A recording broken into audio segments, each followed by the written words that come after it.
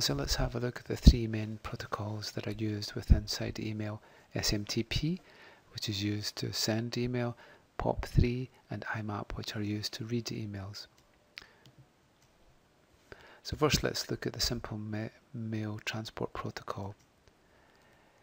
The architecture for email is typically like this. We have an email gateway, and the email gateway will receive messages which will be sent on to an email server or a post office.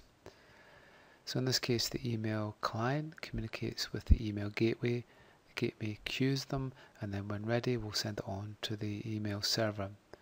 If the email server is down, then the email gateway will cache the messages. Once they arrive at the email server, the client can obviously go and have a look at them. So SMTP is used to send the emails, and IMAP and POP-3 and MS Exchange are used to actually read the email messages.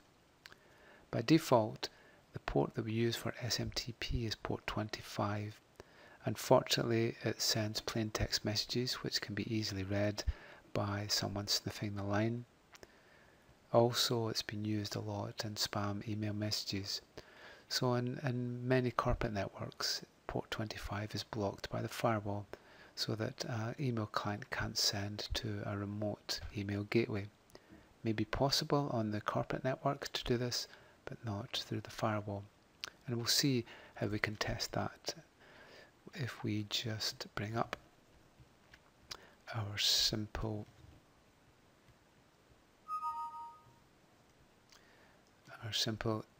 email client here. So we're using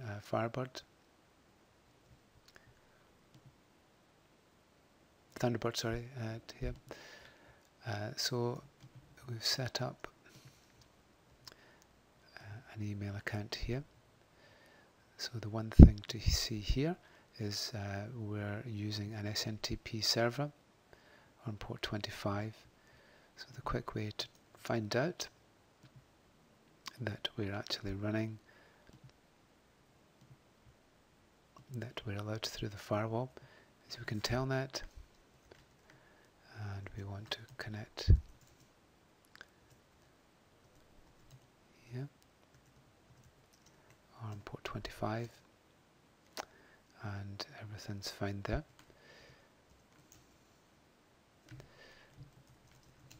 So that means that we're not blocked by the email server, by the firewall.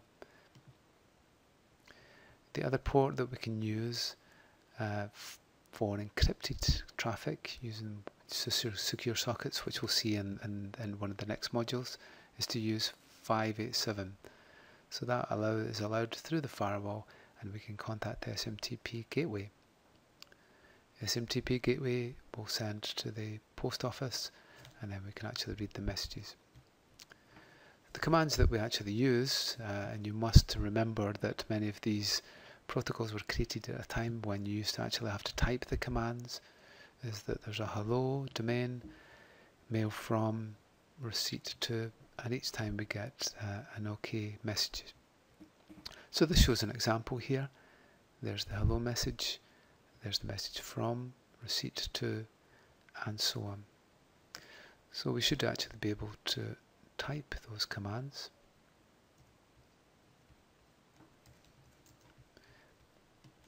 If we ever needed to.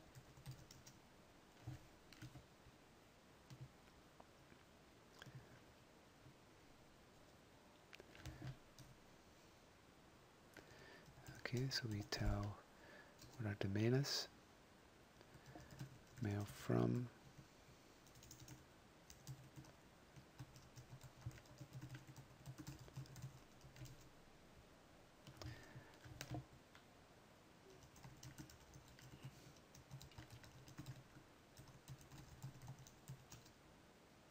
And so on. So we'll just quit, we won't send the email.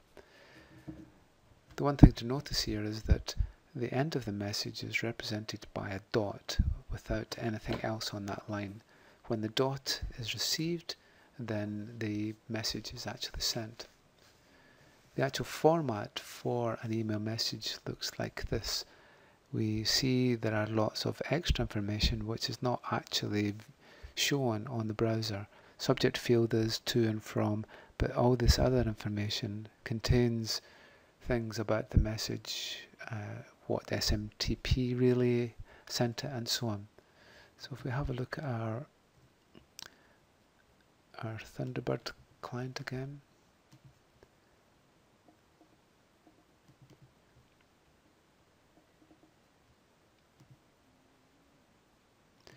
we can often look at the source of the message, and you can see here this is what the message actually looks like, and there are a lot of other things in there, such as the time it was sent, who the really was, and any intermediate steps along the way. So sometimes if we don't quite trust an email message, we might actually have to look at the full details of it. This is actually using MIME, which allows you to add attachments and to segment your email up. Okay, so that's what SMTP actually looks like. So what we'll do is we'll actually send an email, and we'll bring up Wireshark.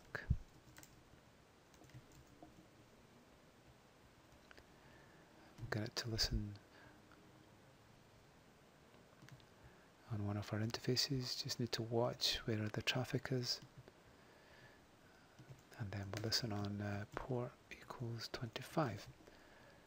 So there's nothing there just now, as we can see, and we'll bring up our client again.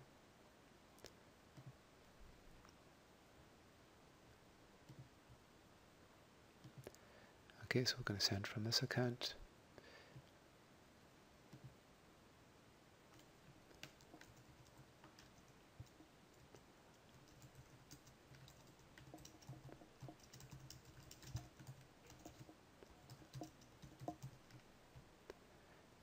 Okay, so the minute we send, hopefully our client will actually send the email message on port 25. So we can see here our standard SYN, SYNAC, ACK, and then there's the messages after it.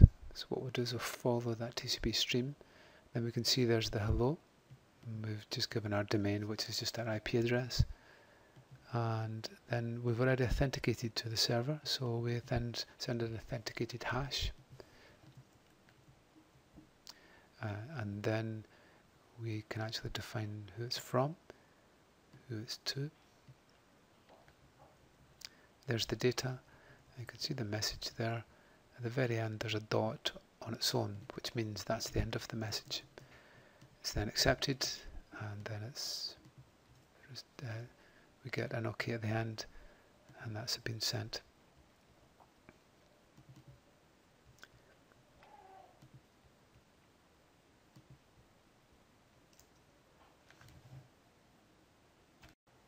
And so now we'll look at a protocol that we can actually read an email from our post office, and that's IMAP 4.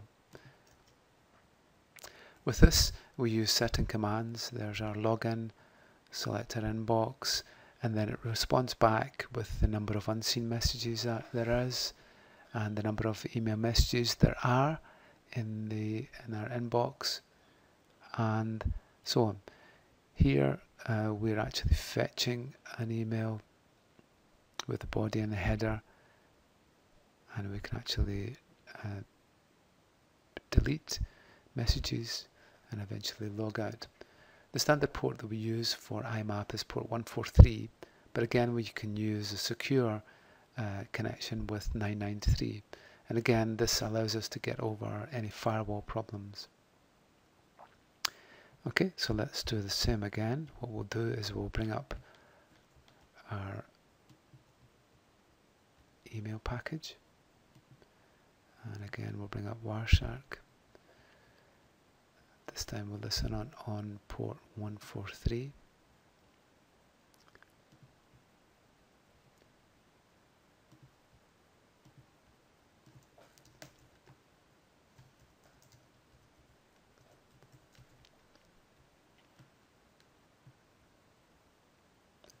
And there isn't anything just now.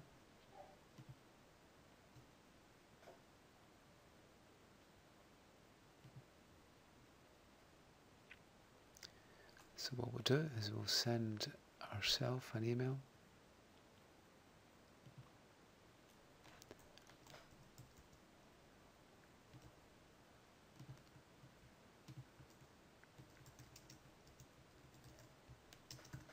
And hopefully that will send and also receive. Okay, so what we see here is you can see the email coming in on our IMAP, and there we go.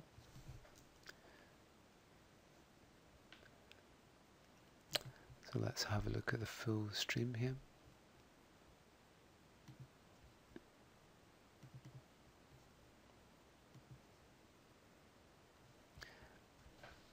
Let's try that again.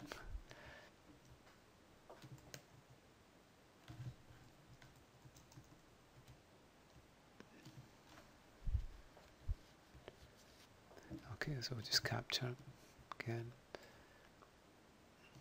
And capture from there. Define our port. That's 143.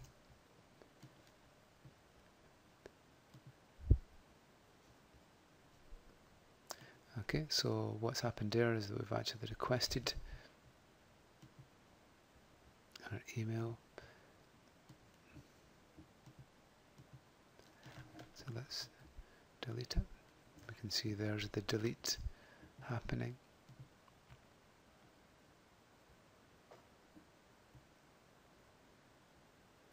There's the command there to move it into trash.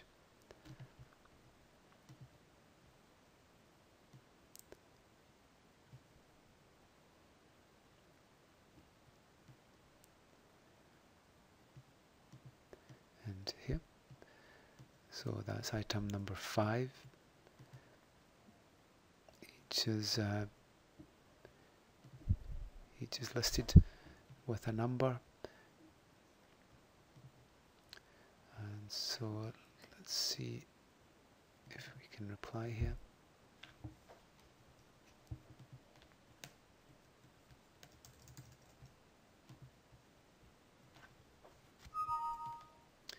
And again we see our activity here.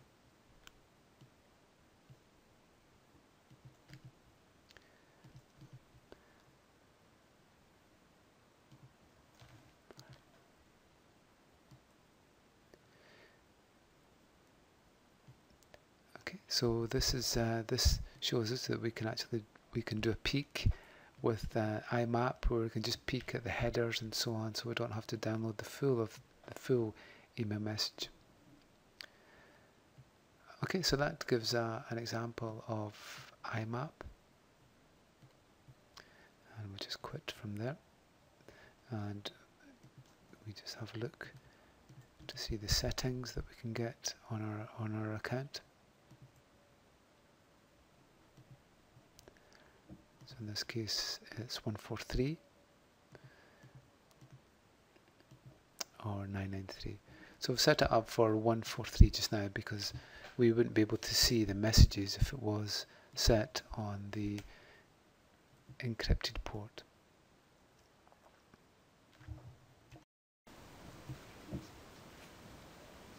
So let's look at another protocol which is used to read emails, and that is POP-3. POP-3 itself uses either 110 or normally 993. So 110 is the default port that we use, and then we use some very simple commands such as username, password, retrieve, and so on. So let's actually take an example here. So again, we'll bring up our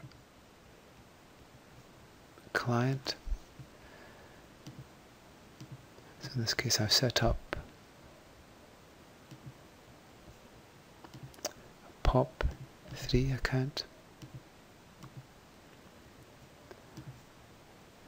and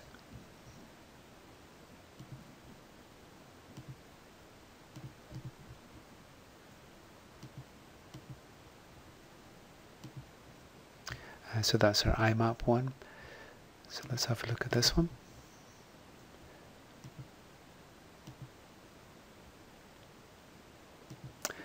and we see this one is 110.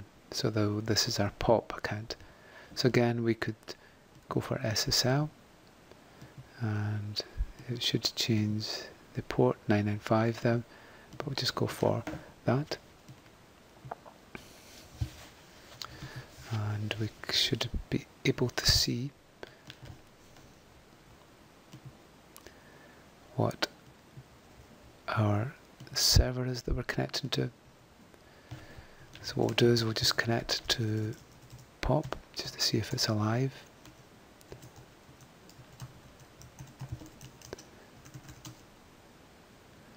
And it is.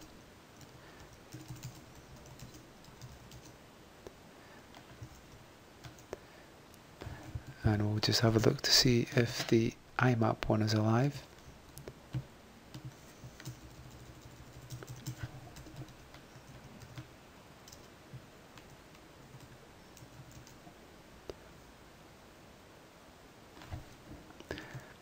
Let's spell it right. And it is. You can just exit from there.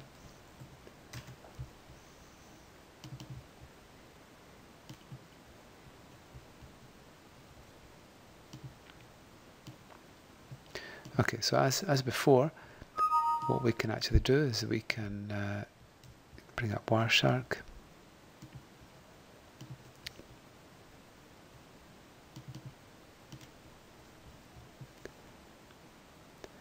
We can capture.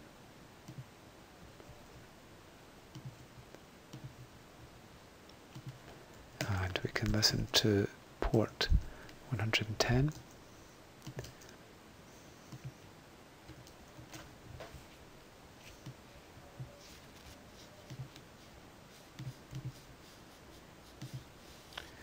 And we have an email message there.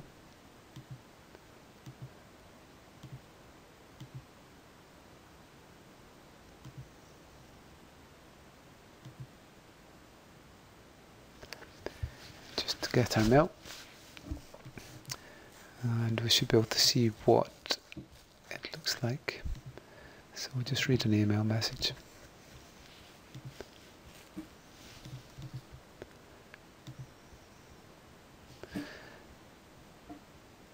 Okay, so one of the main commands is list, and list allows us to list the email messages that we actually have. So if we have a look here, there is our 5 email messages, and then that's really just asking to view them. And what we'll do is we'll send an email message from here.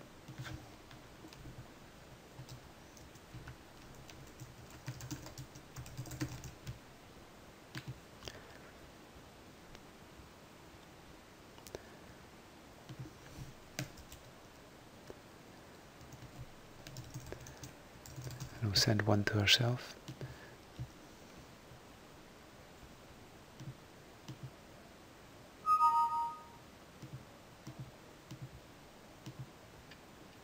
So it's came into the IMAP, and now it's came into the POP account.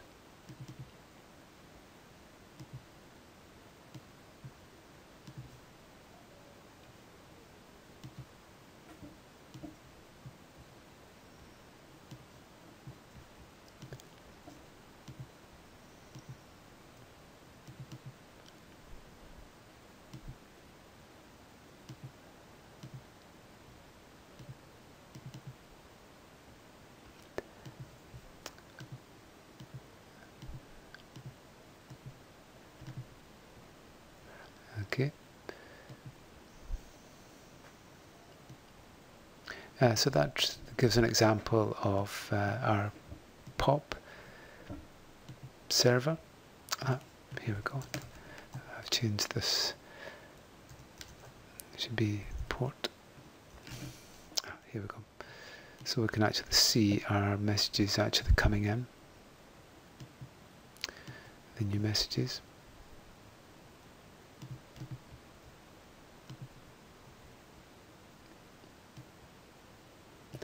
And there we go, there is our message number 6, which has just came in. And it's been retrieved.